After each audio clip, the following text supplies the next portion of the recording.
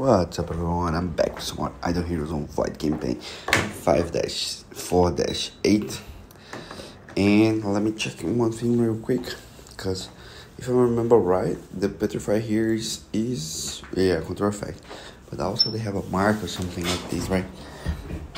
Maybe it's a skill effect. They are passive when they die or something. No, yeah. I think it's a skill effect. But okay, nevertheless, let's go with it. Let me change real quick this. Let's put this car. Let's go with this car. PD score, because I want to survive as long as possible. But let's get on with the fight, and mostly just wait for the counterattacks to drop, so you can start annihilating them all. But beware, if you annihilate them all, you don't go, they might kill you because of when somebody dies, you get damaged. Mean passive. Oh my gosh, it's so annoying. Come on, finally finish off the counterattacks. Okay, DTV, don't kill them all, please. Now Aspen. Okay. They didn't all die, so we're kinda good to go.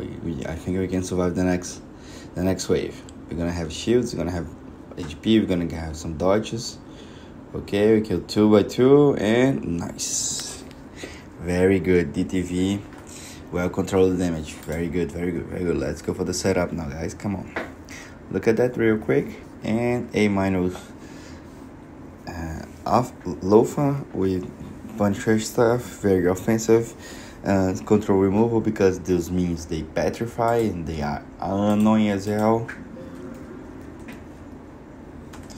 And our PD with Demon Bell, feeding energy as MFF as DGN. Also with Demon Bell, feeding energy to a whole team.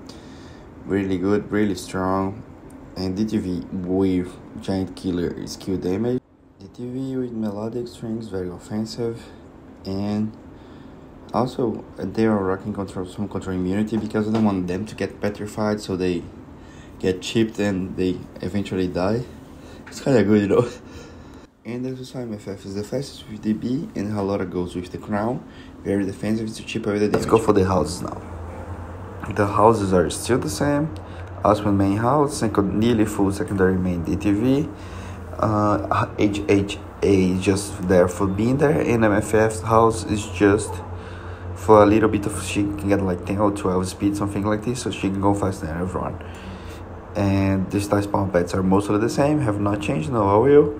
And this is my train. My train's related stack, 2.2 million attack and 2.2 a lot of HP. And if you want to check in depth, you can just pause and check the transcendence and the Void campaign tab. And that's it, guys. Thank you guys very much for watching. I hope I see you guys in the next one. And don't forget, make sure to like and subscribe to help the channel grow.